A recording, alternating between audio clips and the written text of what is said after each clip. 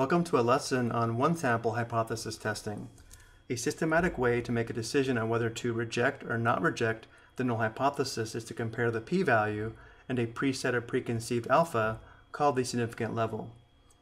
A p-value is the probability of getting a value of the test statistic that is at least as extreme as the test statistic from the sample.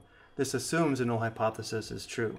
Below we have the p-value illustrated as area under the normal curve for a left-tailed test, right-tailed test, and two-tailed test, where the test statistic can be a mean, standard deviation, proportion, z-score, or t-score. Notice how for the two-tailed test, if we are given the p-value to find each area, we do have to multiply by 1/2 or divide by 2. And now let's take a look at alpha. Again, alpha is the level of significance, which is also the probability of a type 1 error, which is the error of rejecting the null hypothesis when the null hypothesis is true. And once again, we have a left-tailed test, right-tailed test, and two-tailed test, where now the test statistic is a z-score. For example, notice how when alpha is equal to 0.05, the z-score is negative 1.645, and the region to the left of the z-score is called the rejection region that does have an area of 0.05.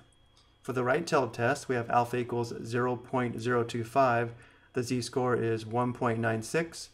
The area shaded to the right of the z-score, again, is the rejection region, which has an area equal to 0.025. For the two-tailed test, though, to find the areas on the left and right, we do have to divide alpha by 2. 0.1 divided by 2 does give us 0.05. So if we were comparing the z-score for the sample data to the level of significance, and the z-score of the sample data fell in the rejection region, we would reject the null hypothesis. If the z-score of the sample data was not in the rejection region, we would not reject the null hypothesis. But in our case, we're comparing alpha and the p-value, and when alpha is greater than or equal to the p-value, or when the p-value is less than or equal to alpha, we reject the null hypothesis. If alpha is less than the p-value, or the p-value is greater than alpha, then we do not reject the null hypothesis. In general, a large p-value calculated from the data indicates that we should not reject the null hypothesis.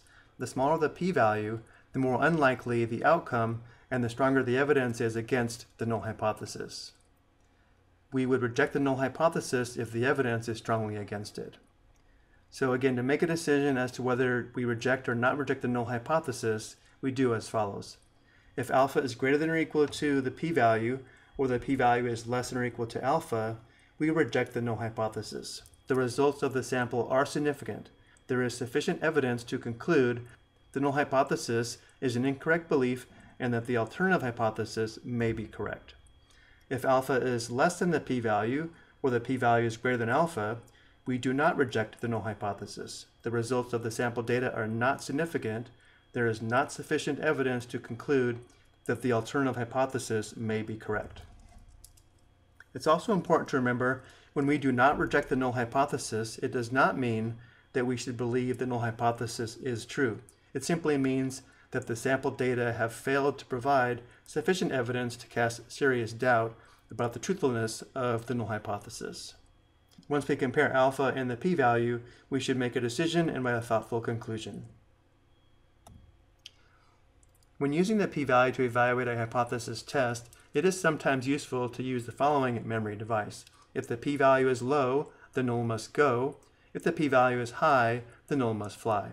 This memory aid relates a p-value less than the established alpha as rejecting the null hypothesis, given by if the p-value is low, the null must go.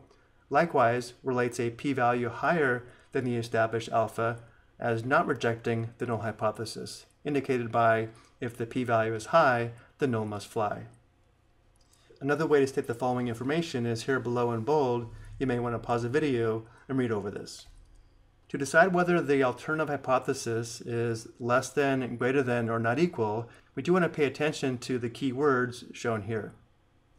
And to find the test statistic, which will be a z-score or t-score, as well as the p-value, we will be using the TID4 and perform a z-test, t-test, or one-prop z-test. To know which test to use, we will follow the guidelines shown here.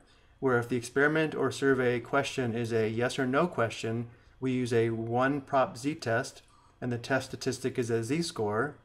If the experiment or survey is quantitative, and if the population standard deviation is known, we use the z-test, and the test statistic is a z-score. If the experiment or survey is quantitative, and if the population standard deviation is unknown, we use a t-test, and the test statistic is a t-score. Remember, if you are given data, we need to make sure we select data once in the test editor, otherwise we will use the stats option. Let's take a look at an example. Jeffrey, as an 8-year-old, established a mean time of 16.43 seconds for swimming the 25-yard freestyle, with a standard deviation of 0.8 seconds. His dad, Frank, thought that Jeffrey could swim the 25-yard freestyle faster using goggles. Frank bought Jeffrey a new pair of expensive goggles and timed Jeffrey for 15 25-yard freestyle swims. For the 15 swims, Jeffrey's mean time was 16 seconds. Frank thought that the goggles helped Jeffrey to swim faster than the 16.43 seconds, which is the established mean. Conduct a hypothesis test using a preset alpha equals 0.05. Assume the swim times for the 25-yard freestyle are normal. Let's first list the given information. The established mean is 16.43 seconds, and therefore mu equals 16.43. The standard deviation is given as 0.8 seconds. Sigma equals 0.8. Jeffrey swam 15 times, and therefore n, the sample size is 15. And for the sample swims, the mean was 16 seconds. X bar equals 16. And since Frank thought the goggles helped Jeffrey swim faster than the 16.43 seconds, we can represent this by mu as less than 16.43. And if mu is not less than 16.43, we assume mu is equal to the established mean of 16.43. So we have the null hypothesis, mu equals 16.43, and we have the alternative hypothesis, mu is less than 16.43. Because we know the standard deviation, we know the test statistic is a z-score, and then looking at the graph, we know the population mean is 16.43, or the established mean, and then the sample mean is 16. The area to the left of 16 under the curve represents the p-value. The p-value is equal to the probability x bar, the sample mean, is less than or equal to 16. So now we need to go to the T84 and determine the z-score and the p-value. To do this, we press stat, right arrow to tests. We want to perform a z-test, so we press enter. We are using the stats option under input, which I've already selected. Arrow down. I've already entered the key information. Mu is 16.43, enter. Sigma is 0.8, enter. X bar is 16, enter. N is 15, enter. Now we need to be careful here. Remember, the alternative hypothesis is mu is less than 16.43, and therefore we select the less than mu, which is already selected in the middle.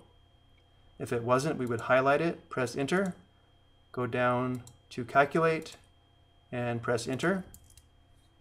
And we have the z-score and we have the p-value.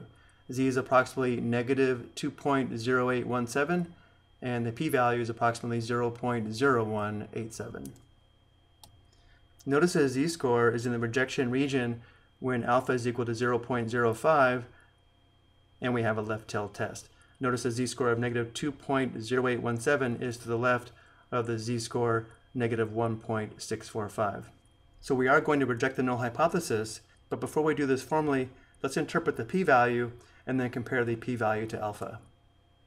Remember, mu is equal to 16.43, which comes from the null hypothesis, and therefore the assumption is mu equals 16.43, which means the interpretation of the p-value is if the null hypothesis is true, then there is a 0.0187 probability, or 1.87% chance, that Jeffrey's mean time to swim the 25-yard freestyle is 16 seconds or less.